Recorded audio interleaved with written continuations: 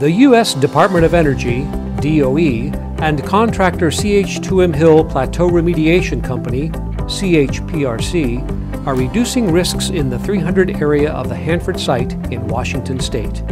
The 300 area is located along the Columbia River, just north of the city of Richland.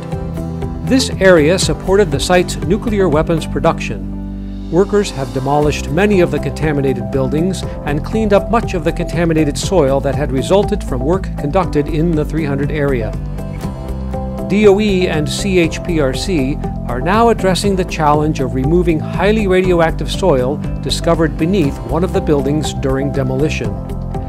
Crews at the 324 building are preparing to remove the highly contaminated soil below the building using only remote-operated equipment, cameras, and lights to guide operators.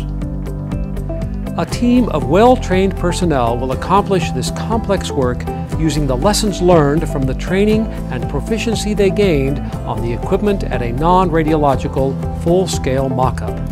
The 324 building is divided into an airlock that connects 4 hot cells, including A, B, C, and D, with C cell located beneath D cell. The contamination is under B cell. Engineers developed specialized tooling and remote-operated equipment for use in that highly radioactive environment.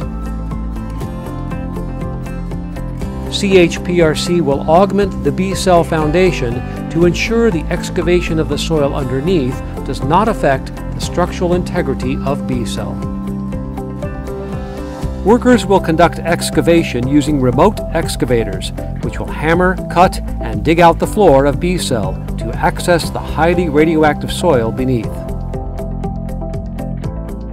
A specially designed, removable airlock rail and cart system will transport items in and out of the airlock.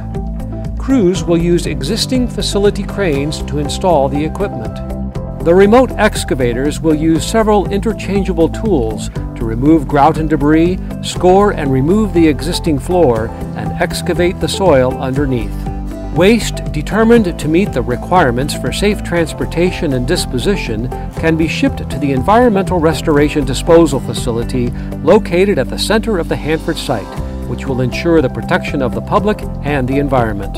Workers will stage the remaining radioactive waste from B cell in the surrounding cells and grout it in place. Workers will break up the existing 6-inch grout cap in B cell using a remote-operated hammer tool. Crews will remotely remove the remaining debris and transfer it to A cell. Following grout and debris removal, workers will cut the B cell floor's stainless steel liner and score the 6-inch thick concrete floor into segments for breakup and removal using an engineered remote-operated floor saw system. Workers will transfer floor segments from B cell to A cell and later encapsulate it in grout to provide radiation shielding and contamination containment. Crews will use a second remote excavator for soil excavation, which will work in tandem to load waste bins that will be transported into the airlock using an engineered transfer mechanism.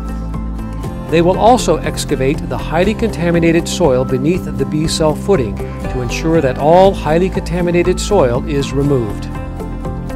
When removing the soil, workers will target the most highly radioactive materials found around the perimeter underneath the former B cell floor.